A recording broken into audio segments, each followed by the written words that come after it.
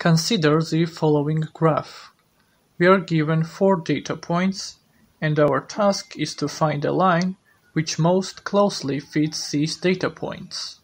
Or more formally, we have to approximate y from x by outputting y hat from the function of the line weights transpose x. We need a performance measure to evaluate how well are we handling this task. We will use the mean squared error. Basically, we subtract the vector of the actual values y from the vector of our predictions y hat, find the squared Euclidean norm, and divide the result by the number of samples m.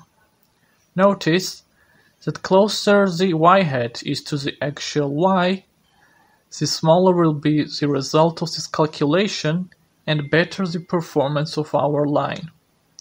Essentially, by minimizing this mean squared error, we can find the line to best fit this data.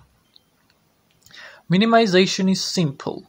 We just solve for where the gradient of the mean squared error is 0 with respect to the weights. First, we replace the vector y hat in the mean squared error. Notice we have the capital X, which is all of our data points. Then we rewrite the squared Euclidean norm, take the products, and set the result to 0. From here, we shall solve for the weights.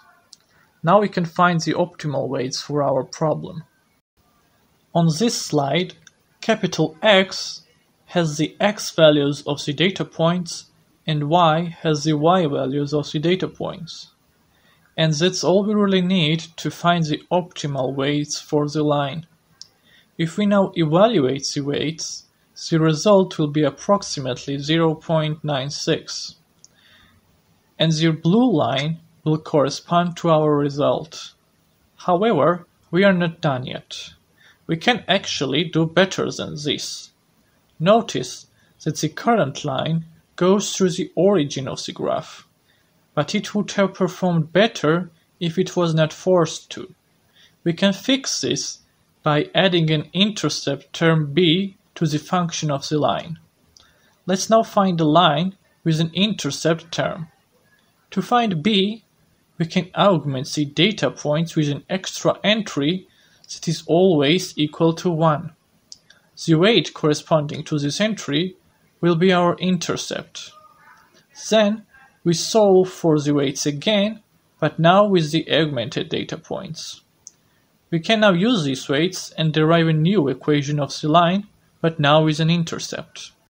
The line in green corresponds to our recent line. It is easy to observe that it fits the data points better than the line without the intercept term.